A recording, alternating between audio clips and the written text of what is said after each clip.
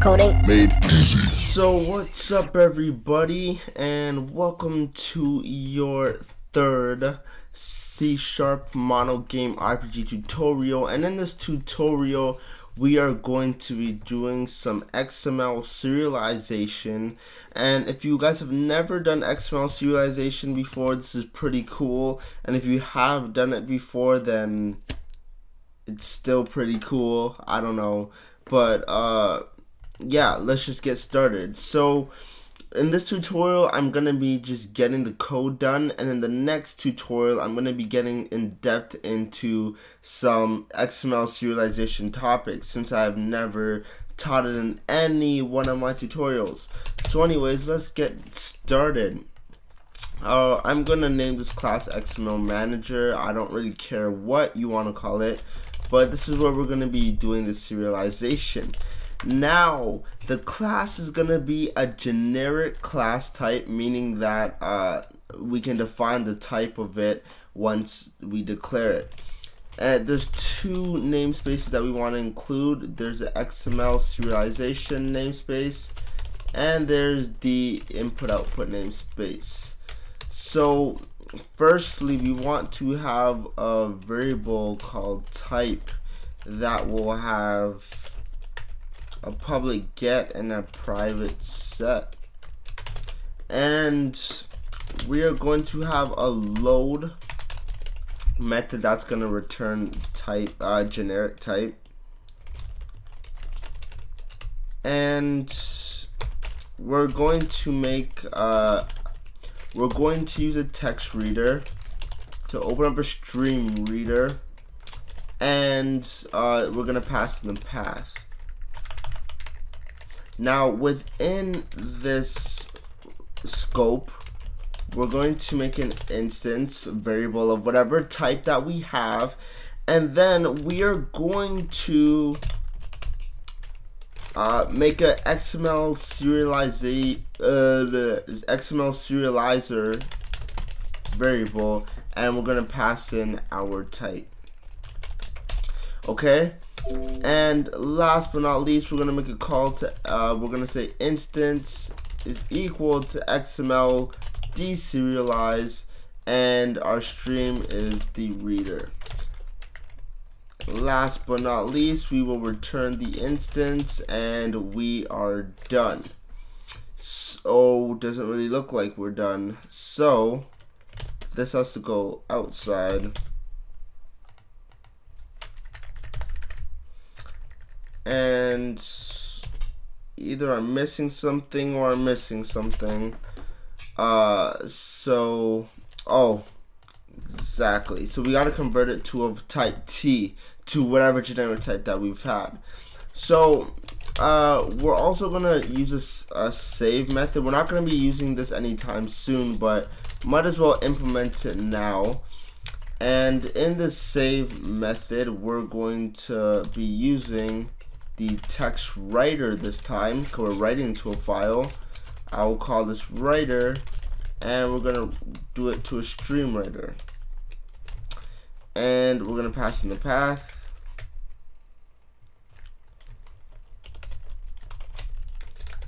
Okay, so in here we're gonna make a XML serializer instance like we did before, and we're gonna pass in the type. And we are going to make a call to XML serialize, and we're going to serialize the writer there, and we're going to pass in an object. So we got to take in one more parameter, call object, and we'll call it obj. Okay, so that's simple enough. And what this is really going to do is that with the load, we're going to take the stuff from our XML file, we're going to load it in. And for the save, we're going to save our classes or whatever back into an XML file. So, with that being said, let us see it in action.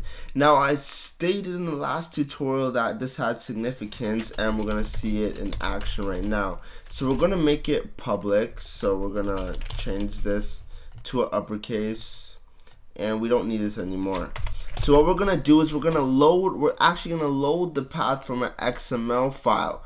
So what I'm going to do is I'm going to create a new folder, and I'm going to call this load, and I'm going to add in a brand new XML file.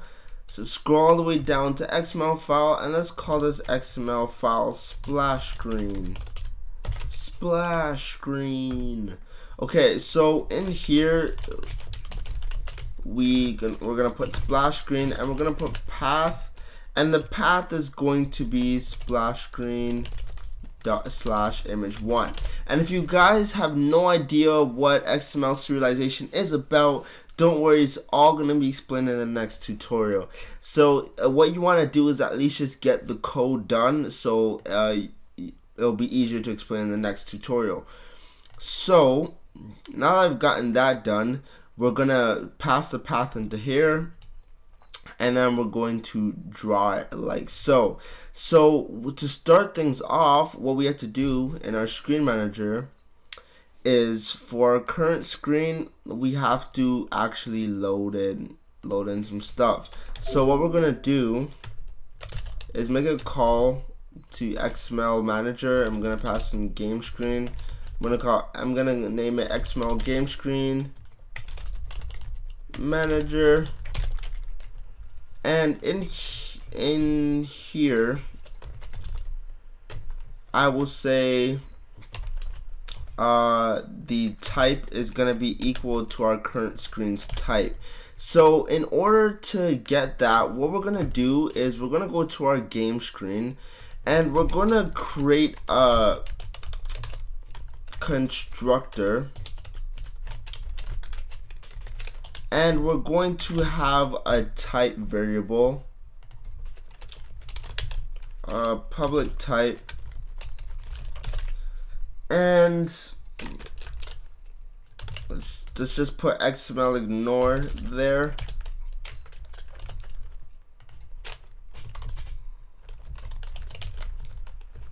So we gotta include this serialization namespace. So we've gotten that done. And we're going to say type is equal to this dot get type. Okay, so that's simple enough. So what that's going to do is that whatever class we have, it's going to pass in that type to it. So that's pretty much self-explanatory. So what we have to do now is go back to the screen manager. So what our current screen's type is a splash screen type. So what we're going to do is we're going to say XML game screen manager is equal to new, and we'll say the type is equal to current screen dot type. So it's going to be set to that, and we're going to say current screen is equal to XML manager dot load, and we're going to load our splash screen dot XML. So that is set up, and oh yeah, we never put a set accessor. So what we're gonna do is we'll just make it get set, or just make it public. Okay, so now that we've gotten that set up, we're gonna load the XML contents, load into this current screen, and we should see the exact same images as we saw last tutorial, but sadly we don't. And the reason being is that our output path is different than our regular path, and what we want to do is go to our project and properties. We want to go to build and just make our output path the same as our regular path. So we can get rid of that, and we can run this again, and voila, we got the same thing. So the difference is that instead of us having to place a path, we loaded the path from the XML file. Now, I'm not sure if you guys have gotten the gist of XML serialization, but there's still other things that I have to explain to you, which I will explain in the next tutorial if you're a newbie to XML serialization. XML serialization is fairly simple. You should be able to get a firm grasp on it with just one tutorial. So I'm looking forward to next tutorial to really show you guys the gist of it. I hope you guys really enjoyed this tutorial. I hope you guys at least took a little something from it. And after the next tutorial, everything will be clarified, and then we'll get on to newer and better things in the next few tutorials. So that's it for now. Hope you enjoyed it. Don't forget to comment, rate, and subscribe, and bye for now.